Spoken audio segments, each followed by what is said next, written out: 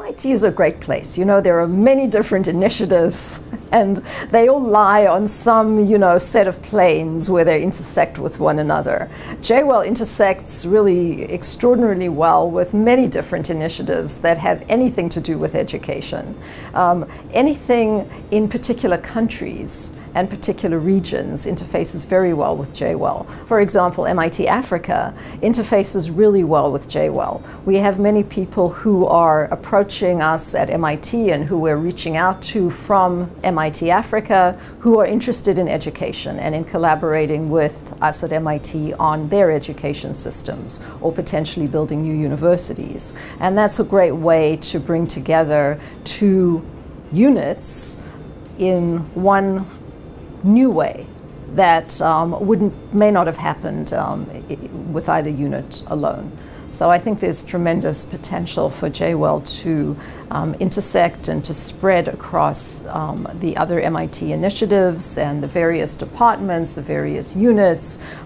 MISTI, for example, that sends our students around the world, is interacting with J-WEL in the J-WEL Ambassador Program, which are students who go out and work with our collaborative universities or units, depending on the collaborative, who can work here at MIT on educational projects. And so this is a way to involve our students and both at home and abroad in MIT's educational mission and in the whole J-WEL initiative.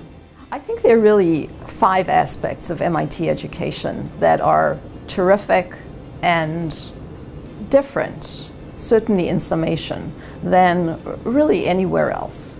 The first is that we solve problems and we educate our students as problem solvers. I always feel I walk around the world carrying a little banner that says we solve problems. It's really the currency that makes our students walk out of here and be so employable, not just in the field of their major, but in many different fields, because they understand how to look at a problem, how to start tackling a problem, how to start solving a problem.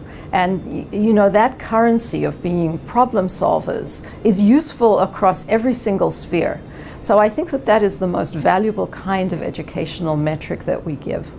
We use hands-on learning a lot. It's not just in lectures, and it's not even just in homeworks. It's really hands-on. You can go make things, you can go and build things, you can go and test things out. And by using that kind of hands-on methodology, you really get a deep sense of what the subject is all about.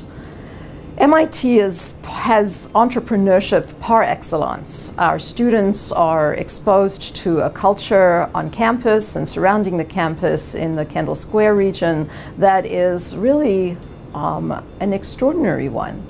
We know that about 40% of our students go on to make a startup within 5 years of graduation. And our innovation people love to talk about the net worth of companies that were started by MIT. Coming up, the latest I heard was $1.9 trillion net worth, making, the summation the world's 10th largest economy. It's a great track record of entrepreneurship by our students, and that's something that we do very well in our educational system. We are really at the forefront now of digital tools. The blended learning, the types of use of MIT-X, which was really one of the groundbreaking digital units and digital platforms, now of course together on edX. But the MIT-X tools as used on campus in blended learning, in bringing new ways of educating students into the classroom is really useful. It's really a different way of thinking about how to learn, and so we do that very, very well. And then finally, as I mentioned previously, we have a science of learning unit on campus. We think about the science of learning and do research into learning. So those kinds of 5 things, put together very well a kind of unique set of how MIT educates and how we can collaborate then with the world using this unique quintet of methodologies that we use here on campus. The problem solving, the hands-on, the entrepreneurship, the digital tools and the science of learning.